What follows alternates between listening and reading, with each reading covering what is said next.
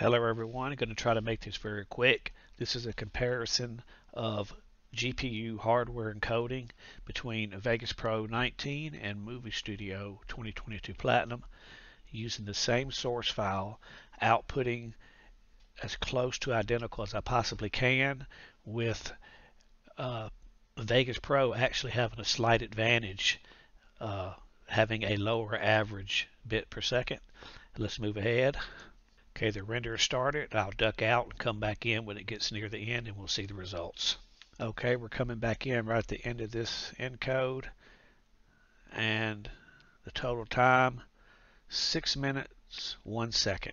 So let's move on ahead to the Movie Studio 2022 Platinum. Okay, here we are back in Movie Studio 2022 Platinum.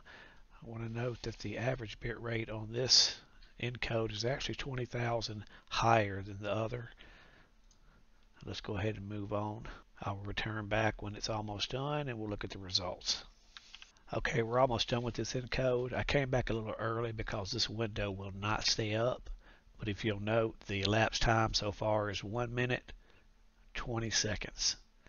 Okay, here are the properties for the two encodes. This first one is Vegas Pro, and note the data rate was 20,000 kilobits per second lower, but the encode took 6 minutes 1 second.